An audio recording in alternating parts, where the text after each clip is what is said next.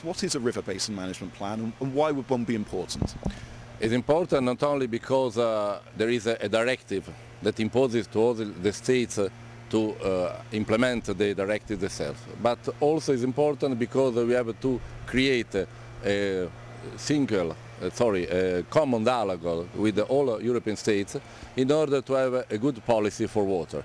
What is the problem in Italy, and especially in the district of Central Apennines, is that we are in a special part of the Mediterranean area with some problem of drought, with some problem of climate change, with different problems in Mediterranean Sea, Adriatic Sea. They are the natural boundaries of the district, and also for the presence of at the mouth of the river Tiber of the capital, Rome capital of Italy.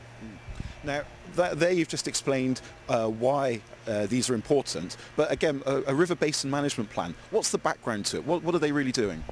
The River Basin Management Plan follows the planning of the authority carried out in the past, and is a good implementation. Now we are not in the explanation of what is the River Basin Management Plan, what is implementation.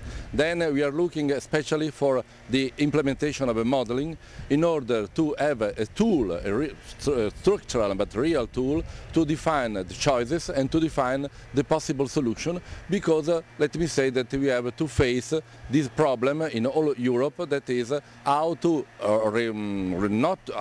get the quality of river basin, how to get the quality of water bodies, but at the same time to guarantee the development, the social development of the territory.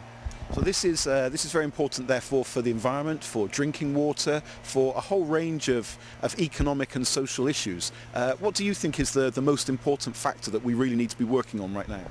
It's difficult to find one instead of the other, but of course you have to consider that in the Mediterranean area the agricultural problem is very important. Let me say that if you consume 1 cubic meter for water, for drinking water, normally the relationship with agriculture is 1 to 3.